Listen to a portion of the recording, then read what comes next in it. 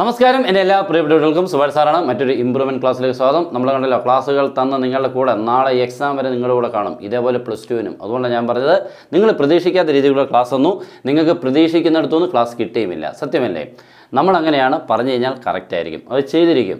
Okay, അപ്പോൾ എല്ലാവരും കൂടെ നിൽക്കണം. എക്സാം വരെ +2ന് വരെ കേട്ടോ. നമ്മുടെ ക്ലാസ്സുകൾ ഇങ്ങനെ വന്നുകൊണ്ടേയിരിക്കും, ഒട്ടും സമയം കളയേണ്ട. ശരിയാണ്, നിങ്ങൾക്ക് പഠിക്കാൻ ഇഷ്ടം പോലെയുണ്ട്.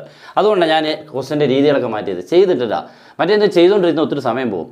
ചെയ്ത് കഴിഞ്ഞ് നിങ്ങൾ വളരെ എളുപ്പത്തിൽ പഠിക്കാനിരിക്കുക. വളരെ ഭയങ്കരമായിട്ടുള്ള കഴിവ് ഇപ്പോൾ ഉള്ളത്. ഓക്കെ, നോക്കിക്കേ. P of A P of B പ്രോബിലിറ്റിയുടെ question ആണ്. ആദ്യം ഫോർമുല ഒന്ന് പഠിക്കാം. P of A union B. ഈ ഫോർമുല എഴുതാൻ മാർക്കുണ്ട് കേട്ടോ, അതുകൊണ്ട് ഫോർമുല പഠിക്കണം. P of A union B. P of A plus P of B minus P of A intersection B. P of A intersection B. P of A plus P of B minus P of A union B. നോക്കിക്കേ, union കണ്ടുപിടിക്കുമ്പോൾ intersection minus ചെയ്യണം, intersection കണ്ടുപിടിക്കുമ്പോൾ union minus ചെയ്യണം. ഇടയ്ക്കത് 2 times P of A and P of B. ഇത്തിരി സ്പീഡുണ്ട് സംസാരത്തിൽ, പഠിച്ചോണം കേട്ടോ. മൂന്നാമത്തേത് P of A minus B. P of A minus B is P of A minus P of A intersection B. P of B minus A can be written as P of B minus P of A intersection B.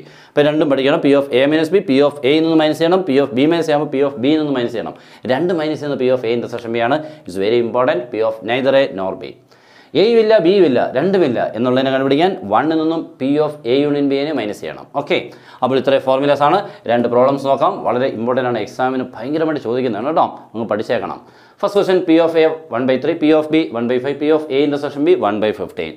Find P of A union B. 4 പേരിൽ 3 പേരെ തന്നു, 4ാമത്തെ ആളെ കണ്ടുപിടിക്കണം. Okay, P of A union B can be found by formula കൊണ്ട് എഴുതി. ഇവിടെ വെച്ച് നിങ്ങൾക്ക് 1/2 മാർക്കോ 1 മാർക്കോ വീണു കേട്ടോ. അതുകൊണ്ട് ഫോർമുല പഠിച്ചോണം കേട്ടോ.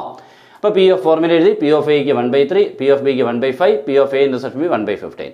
1/3 പ്ലസ് 1/5 എന്ന് പറയുമ്പോൾ 5 × 1 5 പ്ലസ് 3 × 1 3 ബൈ 3 × 5 15. അതാണ് 8/15 കേട്ടല്ലോ. Method of cross multiplication. 8/15 minus 1/15.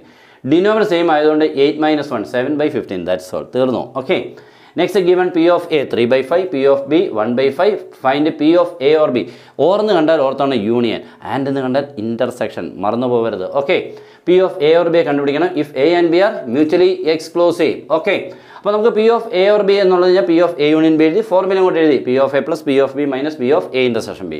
That is P of എക്ക് എത്രയാണ് 3/5, പി ഓഫ് ബിക്ക് എത്രയാണ് 1/5. അതുകൊണ്ട് ഇയാൾ 0 ആയി പോയിരുന്നില്ലയോ?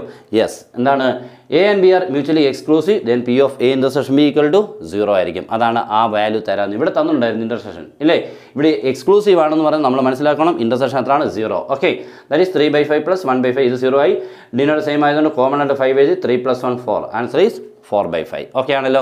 ഇതേപോലത്തുള്ള ക്ലാസ്സുകൾ നമ്മൾ ഉറപ്പുള്ള കാര്യങ്ങളെ പറയത്തുള്ളൂ. അല്ല ഇങ്ങോട്ട് വന്നിട്ട് ഇപ്പോൾ A+ കിട്ടും, ഇപ്പോൾ 40 ഫുൾ മാർക്ക് കിട്ടും എന്നൊന്നും പറഞ്ഞാൽ കിട്ടുന്ന കാര്യങ്ങളൊന്നും അല്ലെന്ന് നമുക്ക് രണ്ടുപേർക്കും അറിയാം. ഓക്കെ, അപ്പോൾ എല്ലാവരും ഇതേപോലത്തുള്ള ക്ലാസ്സുകൾ നമുക്ക് ഇതേപോലെ കിട്ടുകയും ചെയ്യും. ഓക്കെ, അപ്പോൾ എല്ലാവർക്കും ബൈ. അടുത്ത ക്ലാസ് ഉടൻ വരും.